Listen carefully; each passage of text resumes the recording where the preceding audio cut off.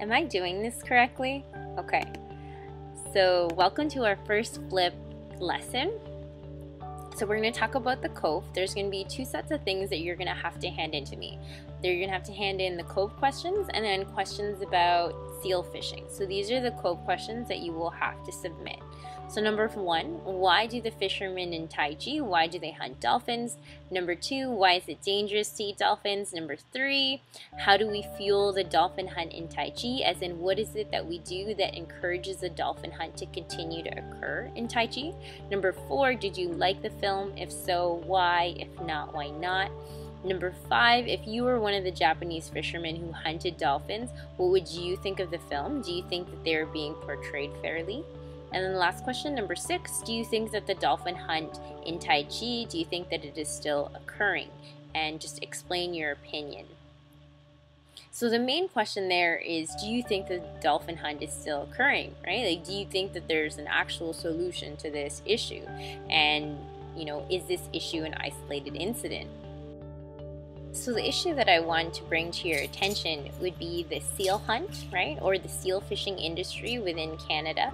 A lot of people think that, we're Canadians and so there is nothing like, like the dolphin hunt or the shark fishing that occurs in our country, right? Within Canada, we do have something called the seal fishing industry. Some people call it the seal hunt. Oh, my pronunciation is terrible. So the seal hunt. Why we're talking about seal fishing is because I want you guys to realize that it's not just in Japan where these things occur, right? So animals are killed all over the world, and it's really not fair to say that people of a certain country or ethnic origin is to blame, right? So the Canadian government considers seals to be fish, and commercial sealing is a fishery. So what happens is live and conscious seal pups are impaled through the face or eyes with sharpened steel hooks and then dragged along the ice. Right, seals are then beaten with spiked clubs on their muzzle, face, and neck.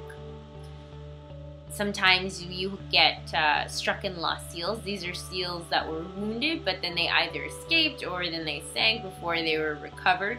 And so wounded seals likely experience pain and prolonged suffering, and about 26,000 seals die this way each year. There are some products that are derived from sealing, so 98% of the hunt is for the fur of the harp seal pups that are aged between 3 weeks to 3 months. The meat also would be exported to areas like South Korea, Japan, and Hong Kong, and then also seal oil. So seal fishing is a short-term activity. It is really hard to make a living solely on just seal fishing because it's not done all year round, so it is regulated by our government. And people who defend sealing are those who understand it as a source of income, as, it is a fishery, right? It brings in money and it helps support our economy. And also harp seals are not classified as endangered, and so that's why it continues to occur. When you're looking at this image, do you find that it's really similar to the final scene from the Cove? Have all of the images within this lesson evoke the same kind of feelings that you were getting as you're watching the dolphins being killed within the Cove? And I'm sure a lot of you think and feel that seal fishing and dolphin fishing is wrong. But what I need you to think about is what you had at your last meal. Did it include chicken, beef, or pork? So it kind of makes you wonder, what do you think is worse, being free and then being caught and killed, or being born and raised just to be killed, right? Because you know that chicken, pigs, and cows, they're all raised on farms and eventually they lead to our plate.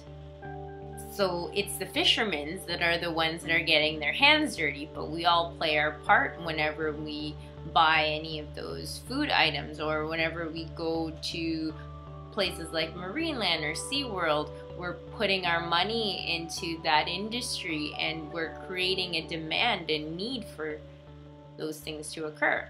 And even when we are consuming a lot of energy and using up a lot of our natural resources, right? All of those carbon dioxide, all those emissions within to the atmosphere causes the greenhouse effect, which then leads to global warming. And global warming is affecting the harp seal breeding habitat. So harp seals, they require a really stable ice platform in late February and early March to give birth and nurse their pups. If there is no ice, then they give birth in water where the pups will die. And if ice is found, it needs to remain solid within the 2-week nursing period. And with global warming in effect, that makes it really difficult for them. And so 6 out of 10 Canadians oppose the commercial hunting of seals off Canada's east coast. In the Atlantic provinces, 1 in 4 say they strongly oppose the commercial seal hunt. So I want you to think about where you stand. Are you able to understand both sides of the issues, right? What kind of feelings do images of cute animals evoke, right? How can a picture influence your beliefs or your ability to understand both sides? Because sometimes you can be clouded, like your judgment can be clouded looking at this seal's, cute little black eyes and fur as white as snow.